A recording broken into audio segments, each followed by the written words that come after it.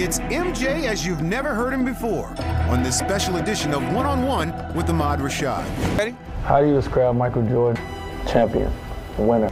To describe MJ, and a shot on Elo. one word would be greatness. I would describe Michael Jordan as the GOAT, greatest of all time. I would never say I was cutthroat.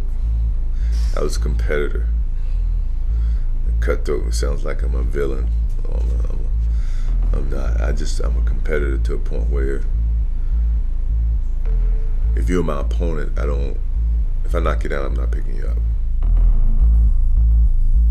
A good competitor always evaluates his opponent, and you understand for what he really is, but you never try to give him confidence. You try to take it at all times, and sometimes it's easier to take confidence and sometimes it's harder.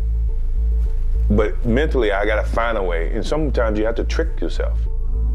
And see if all that trash talking starts when it's 0-0 instead of 5-6 point lead. That's where it starts. You have to look inside yourself and find the different types of challenges from game to game. You know, I look at who I'm playing against, look at some of the things that now I can focus and pull out to get me ready for the game. That's how I got myself motivated, you know,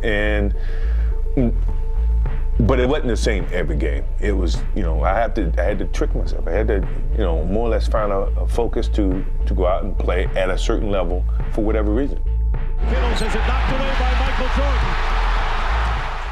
Who were some of the guys you enjoyed competing against personally? All the best. I mean, you know, Bird, Magic, Patrick. Whoever was considered an elite player, doesn't matter. You know, I enjoyed playing against them because they pushed me as a basketball player. Jordan rules. Is that what they call it? Yeah. They call it the Jordan rules. But it was more of a physical challenge or a mental hurdle? Which one would you say it was more of? The both. Physical? Both. It was both. They like to junk up the game. They like to beat you down, hard fouls. If they played today, they'd be, you know, flagrant twos. Rebound Jordan. And Mahorn took Jordan down.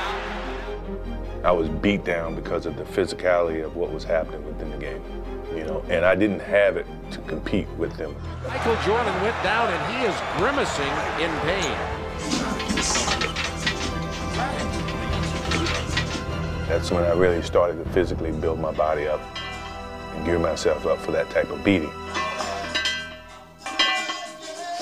Easy. From that year on, I got stronger because that became as important as anything else. Clyde Drexler. Who's the best? Michael Jordan or Clyde Drexler? You know, that was kind of a conversation during that time. Well, it was the best two guards at that time. I wanted people to know the difference between me and Clyde. It was always a comparison. Yes. And I didn't want it to be a comparison. I wanted it to be totally different. I wanted people to see that on the highest stage. What about the last shot you ever took as a member of the Chicago Bulls? The last shot. What was that shot? Game 6. Jordan left side. I practice as if I'm playing in a game.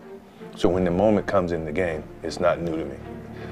That's the beauty of the game of basketball. That's the reason why you practice. That's the effort. So when you get to that moment, you don't have to think. Instinctively, things happen. You know, and the mentality of your leader, starting with Phil, getting to me, getting to Scotty, and then to the rest of the team was, okay, let's find a way to stay up top. That means we got to go this extra mile.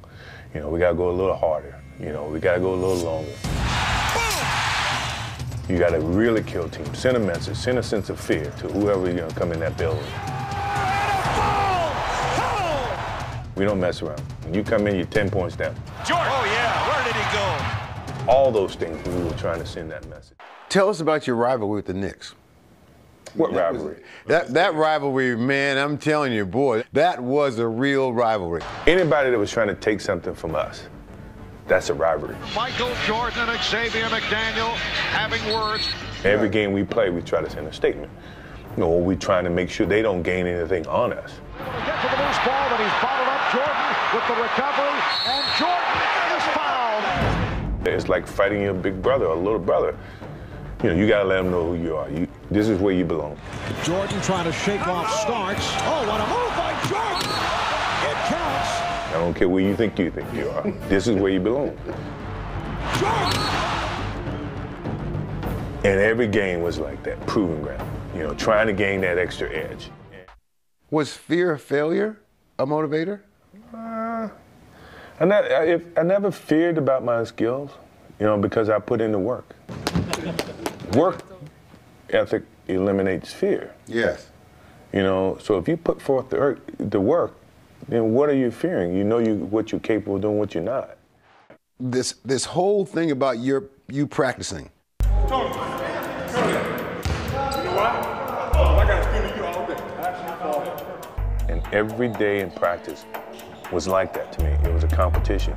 So when the game comes, there's nothing that I haven't already practiced. It's a routine. You know, whatever happens in the game now, okay, I've done this before. Jordan for the win. Repeat the following after me and then fill in the blank. The greatest thing about the game of basketball is... The greatest thing about the game of basketball to me is the passion, the love that I have for it.